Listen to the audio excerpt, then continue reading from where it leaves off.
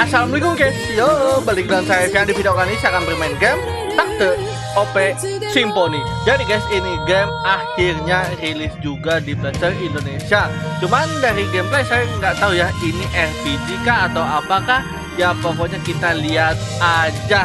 Jadi untuk kalian yang mau main ini game itu saya tuliskan ya link di deskripsi, langsung dicek aja guys.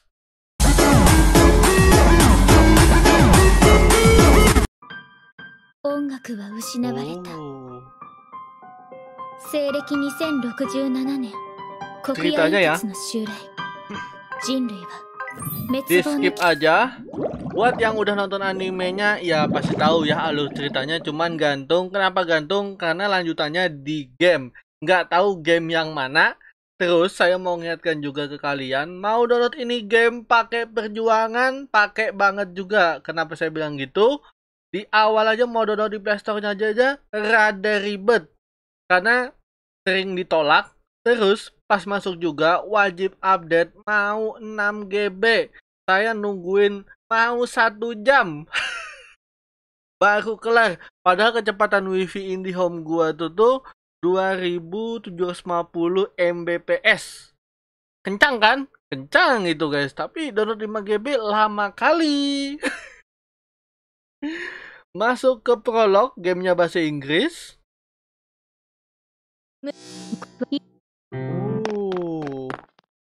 Ngecepetinnya cepet banget. Yang ini aja nih, yang agak slow.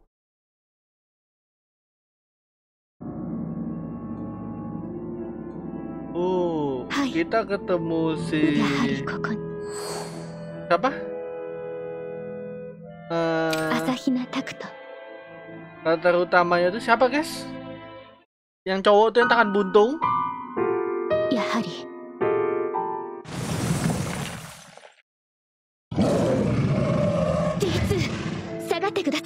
Disperdul.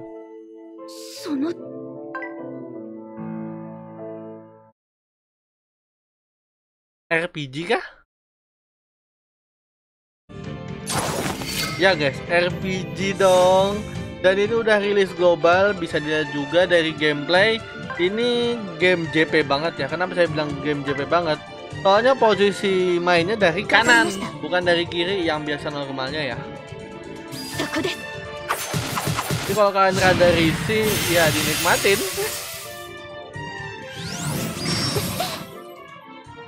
Buat grafik ini ya Animestyle lah.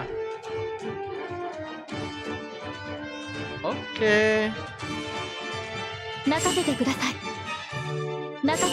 Oh, mau fisikal atau apa tinggal dipilih aja.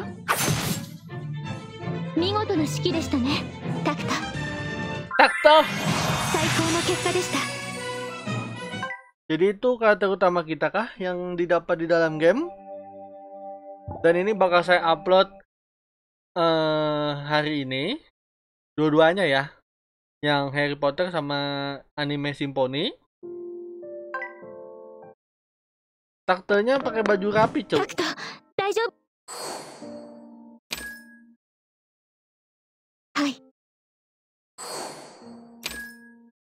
Iya, arigatou. Watashi wa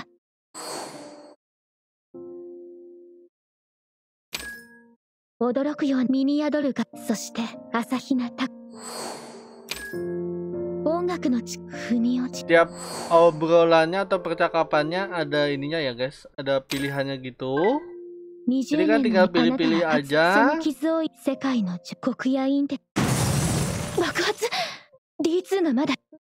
Di-spare lagi kah? Apa itu guys? Kayak keratan di antara keluarga gitu kah? Harus dikumpulkan sampai 100.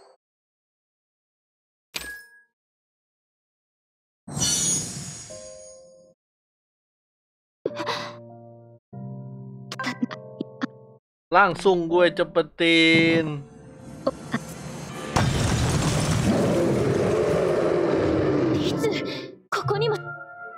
Karakternya Chibi.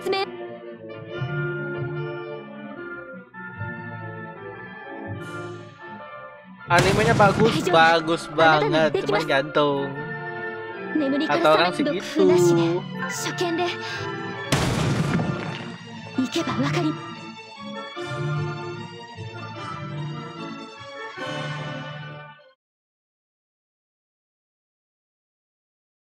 Oke, kita masuk ke dalam.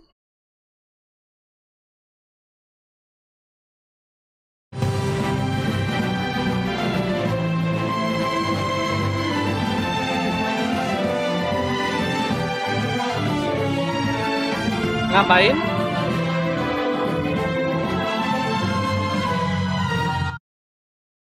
Oh, bisa di skip. Tapi kita agak cepetin aja.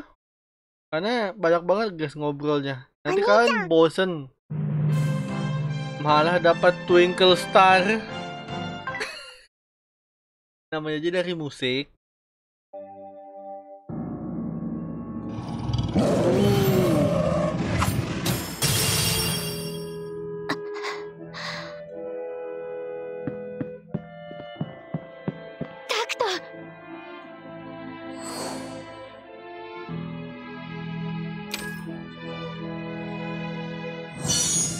Masih sempet-sempetnya naikkan esense dulu.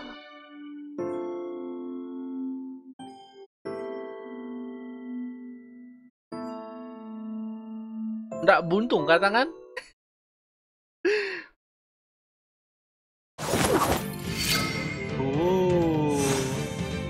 Twinkle Star jadi tim kita ya.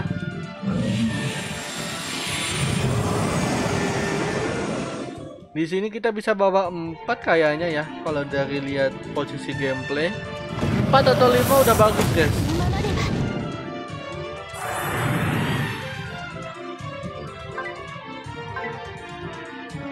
Healing.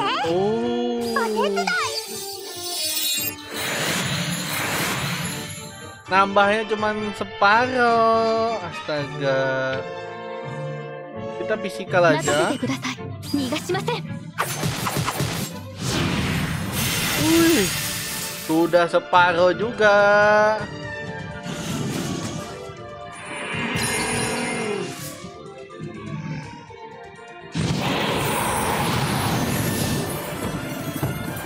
Lah, dia mundur. Padahal mau mukul.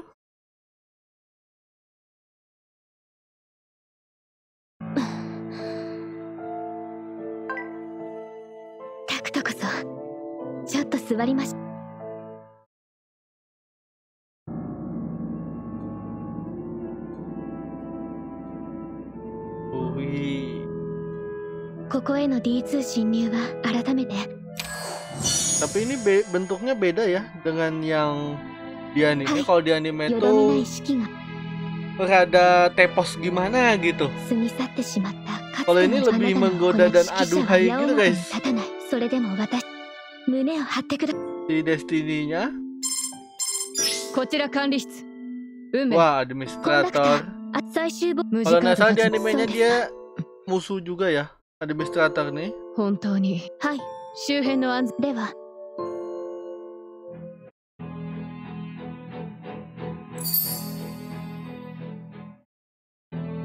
Movement kosong, Guidance of Destiny. Wih.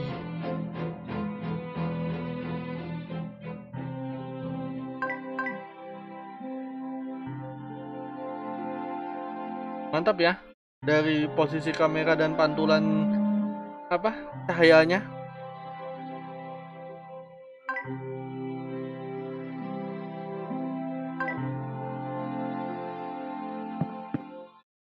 Oh, jadi kita ngontrol sendiri. Terus ini bisa dilihat ya, wajib sampai episode 3 dulu. Kita keluar.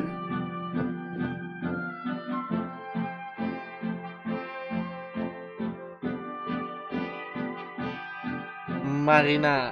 Wih.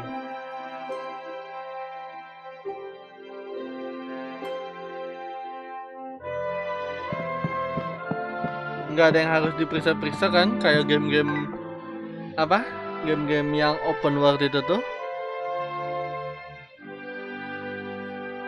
Nggak sampai pengen dipotong nih guys. Ada daily mission sama misi mingguan juga. Terus ada apa lagi?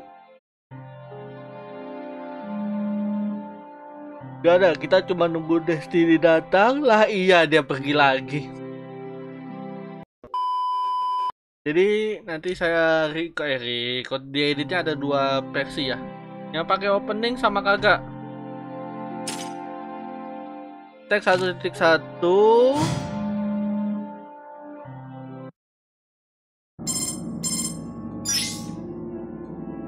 Ketemu administrator lagi. 他の無事カートと合流せよ。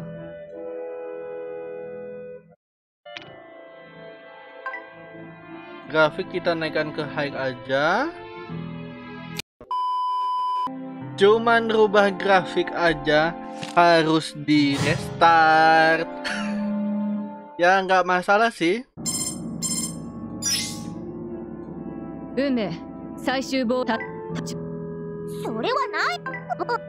Langsung aja dipercepat. Oke.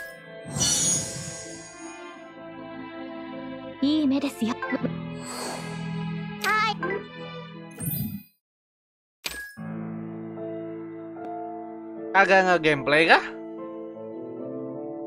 Oh, nge-gameplay dong.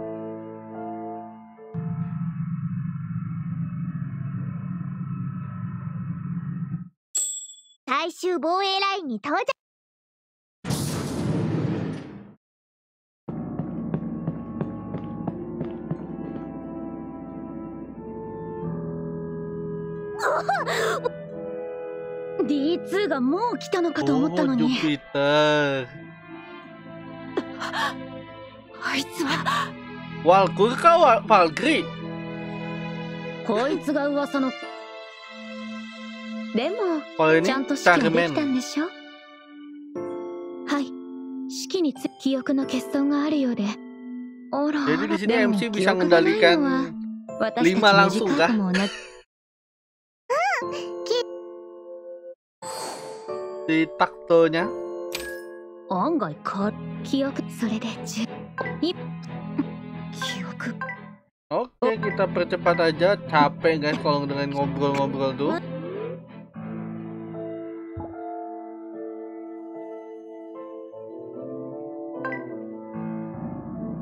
Takt.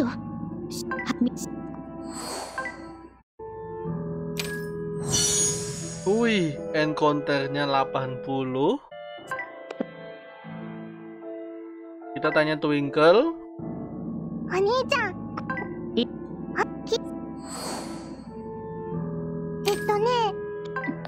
Kiko. Tutut. Tanya lagi. Ara, doshita? Oke.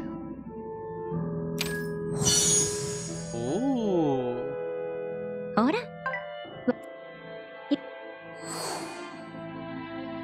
Nan no tame ni? Ya, tapi ngelihatnya kayak ada yang geter-geter tapi bukan kedamaian.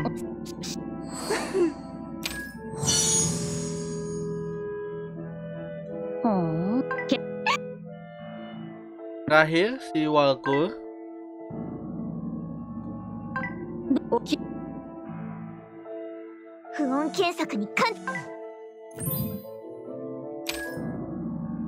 Kemana lagi?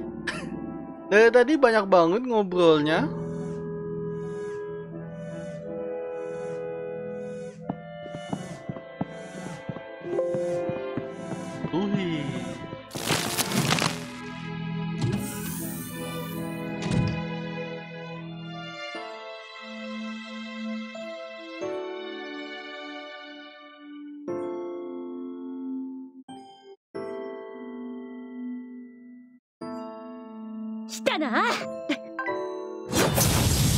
Wih.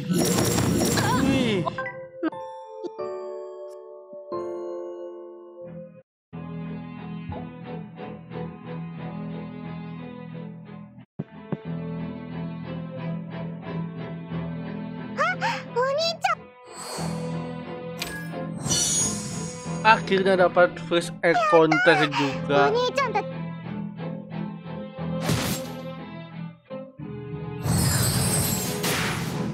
Wih. B2 のショッお兄ちゃん Langsung naik 40 lagi. 40 30 jadi 40.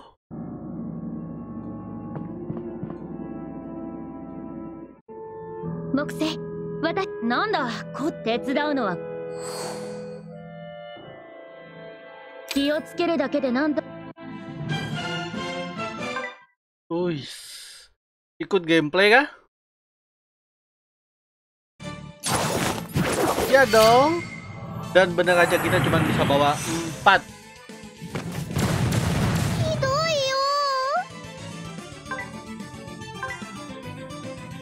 Makasero.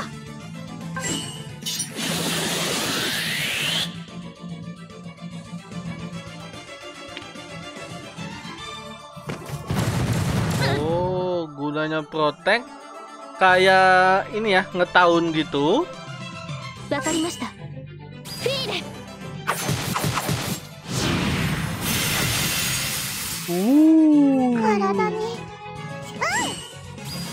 Healing diri sendirilah. Darah mau habis kok nggak di healing.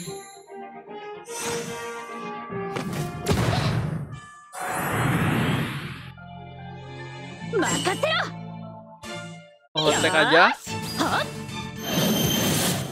Wah, nggak mati guys. Kita attack lagi.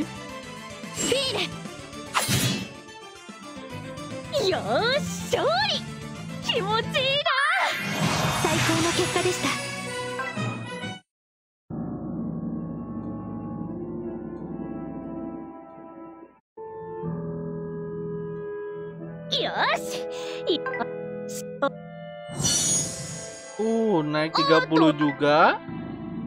Sisa si itu paling ujung. Dan ini fitur-fiturnya gitu kah? Ya guys. Kita disuruh naikin level. Oke. Jangan heran ya kalau main ini game kalau banyak ngobrolnya. Hadiah awalan. Ini tiket gacha kah? Langsung klaim al aja. Sudah.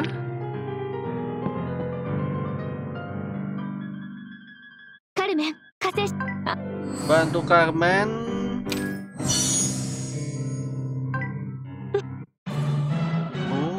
Jadi anggota kita juga. Lengkap sudah 4.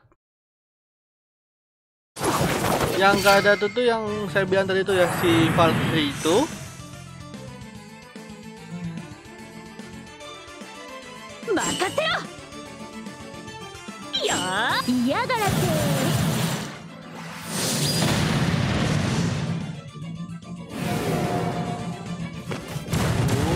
Ngasih debuff.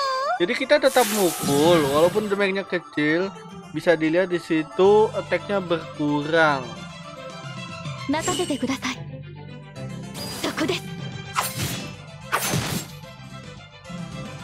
Harus kita hancurkan dulu kah?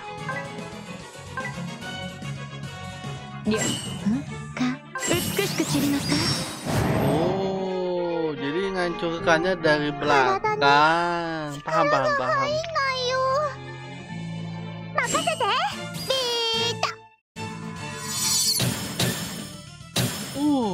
Lumayan, separuh.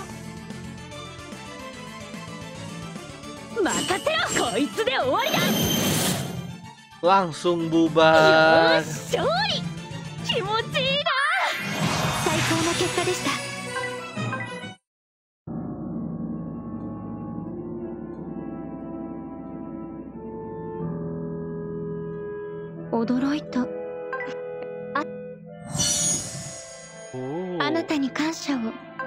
Nambah 50 dan kita maju lagi.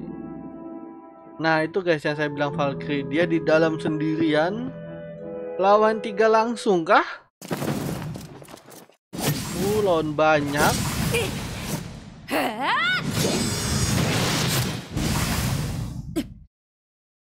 Kayak nggak ada habisnya.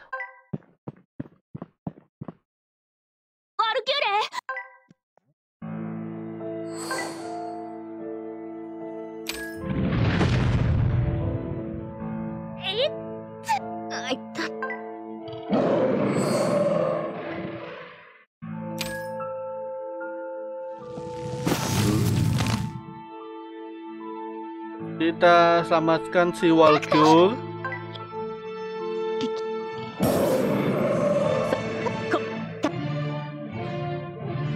Lawan bos, iya kah? Susah Pak, kalau kebanyakan nebak-nebak nih guys. Karena 80% gamenya cerita semua. Kita kasih debuff dulu.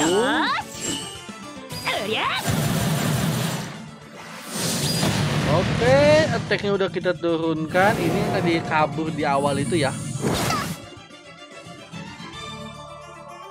Kita langsung fisikal.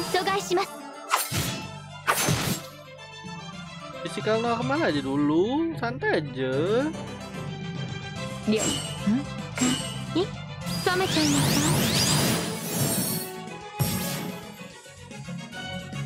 Itu efeknya apa itu? Kita heal diri sendiri dulu. Oke.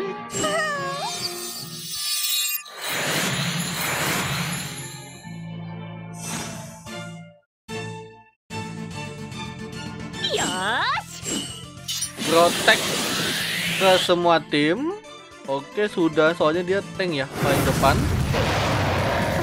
Tapi masih kena juga walaupun di protect. Meramput juga.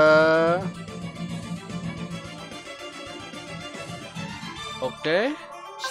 Disuruh ultimate.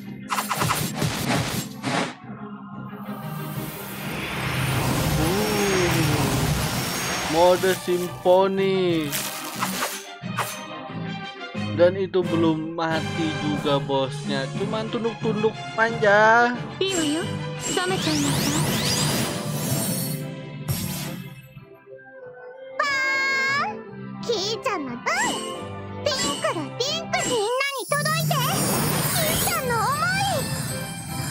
Ini healing kah?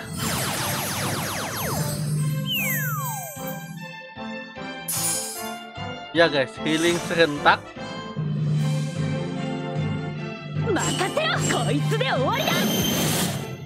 Langsung menang.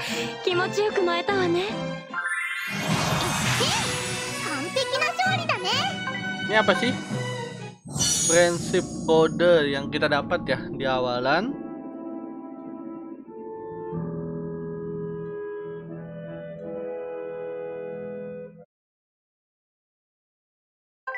Langsung aja. Si Walcure. Karat guys.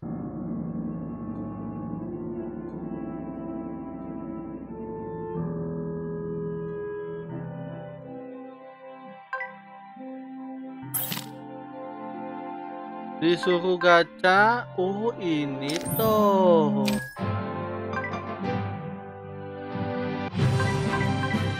Langsung aja. Dan di sini ada 4 banner. Kita selesaikan dulu. Ini petunjuk-petunjuknya. Disuruh tuning.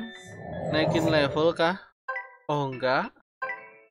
Kayak disuruh cari dupe. Paham-paham. Udah gitu doang. Ada login bulanan. Terus story. Tuh, tinggal dikerjakan aja. Top juga tinggal dibeli, ambil yang gratis aja.